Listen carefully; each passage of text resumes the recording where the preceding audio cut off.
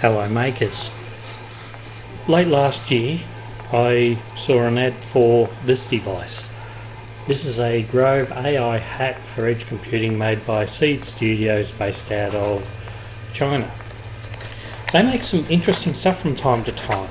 So having seen it, it caught my attention, so I thought I'd order one in.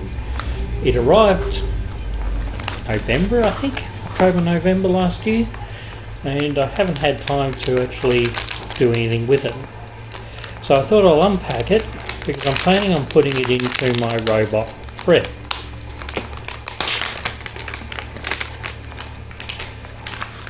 And this is our AI hat. Now it's based around the Sipeed M1 AI module using the K210 processor. It's a dedicated AI processor, and there is a little bit of stuff on the internet on it.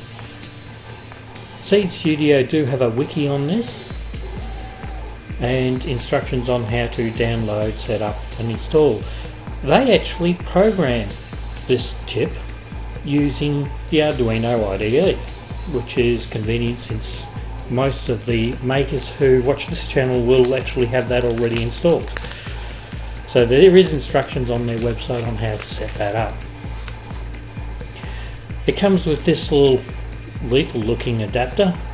This connects onto the headers of a Raspberry Pi, and then this plugs onto it. So you can actually stack multiple hats. I won't put that on at the moment. It's powered by USB, although I believe you can also power it from the Raspberry Pi's 5-volt bus by changing the position of this switch. It has a camera input on it, and I believe it has an LCD display output on it as well. Now, Sipeed Studios are known for the Grove connector kits, Grove sensor systems, and they have hats and shields. Hats are plugged into the Raspberry Pi, shields onto the Arduinos that have these plugs on them which connect to their sensors using the same plugs and just using the cable.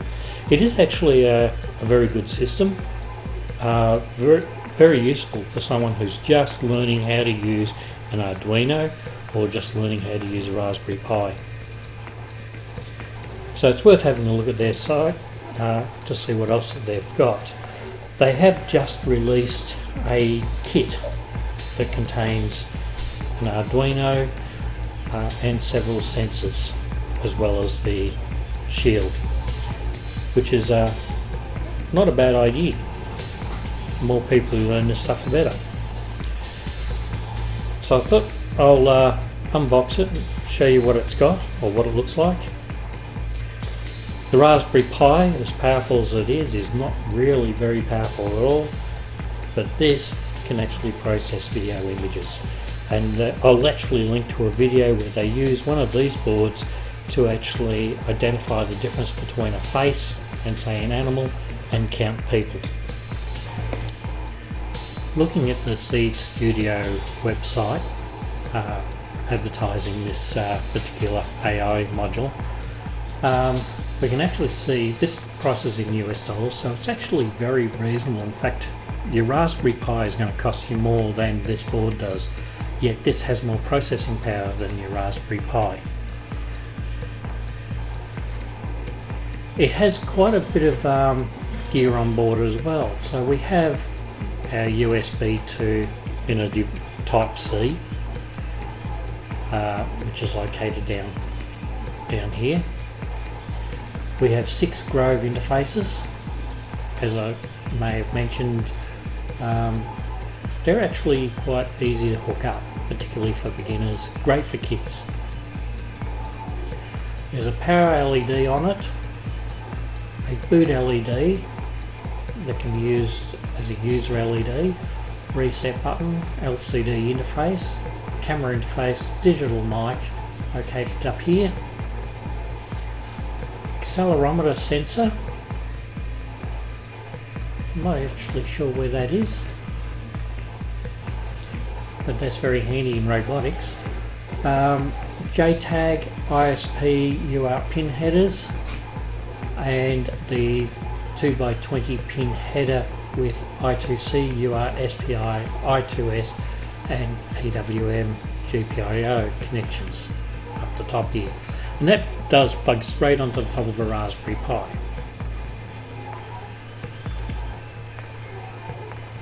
Accelerometer at 0.10, so it's down here.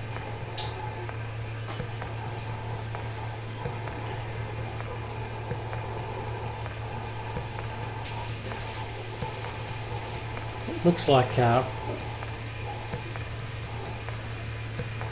it'll take pretty much any of the Raspberry Pi cameras, which is handy. Documents, you can actually download the PDF, which is near enough the schematic for this board. So they've actually open sourced it, which is really good. It's not the first thing that Seed has open sourced.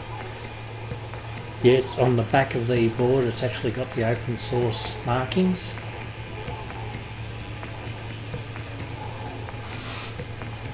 Yeah, it looks like a very nice board, and looking at it close up, it looks like a very good build as well. They do have a Wikipedia on this unit, so you can go to their wiki here and learn more about the unit, including the software you need to download and how to set up to actually be able to program it. And they've actually got a video showing the face count, so I'll put a link in the description to that.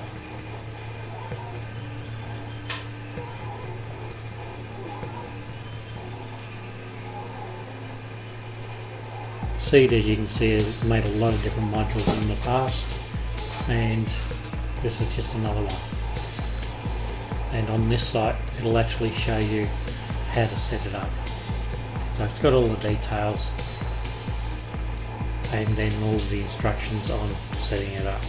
So you can play with Arduino, and it actually goes through the process of installing the appropriate components you need to make it work. So I'm going to go through that in another video after I get Fred basically operational, and we'll see what we can make Fred see and do. That'll do for this quick little video. I'll put a link in the description to the wiki for this as well, so you can have a read through, and a link to where you can find it on their website. It didn't take that long for it to turn up from China, so I will eventually get around to programming this up, as I plan to use this for image recognition within my robot Fred, which is my in-move build. To see when I do those, don't forget to click subscribe and ring that bell to be notified when I upload videos. And we'll see you on the next video.